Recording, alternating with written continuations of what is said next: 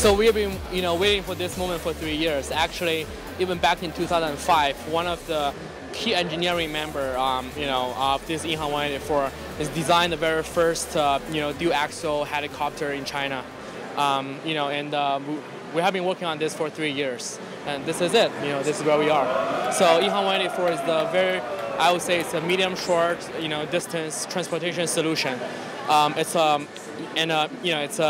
call this AAV, which stands for autonomous aero vehicle. The different thing between this one and other planes, helicopter, or flying cars is that this is pure autonomous.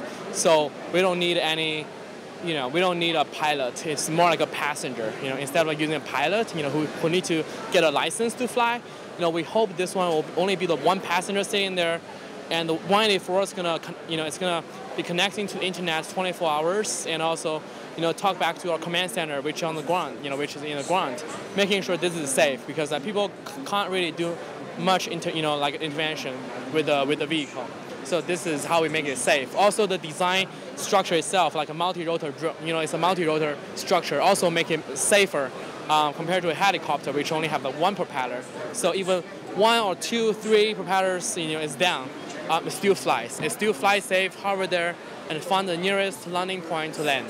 This is actually coming. So if you look at the video, so those are the prototype we made previously. So we did have an ugly prototype, with 6 wing, like 6 propellers. Then we work on that and improve all the time, and making sure, that it's safe. After that, this is a commercial. This is actually the commercialized product, which means we even have air conditioner inside, and we have a really comfortable seat over there. So we're expecting to see these things flying around in 2016. Actually, we are planning on the world tour. In States, in China, in Europe, in New Zealand, to show people how real it is. We're just working on all those process. Yeah. For us, we're not a huge company. We're not that young, but we're still a young company. And CES is definitely the place that gathers around. Everyone from all over the world.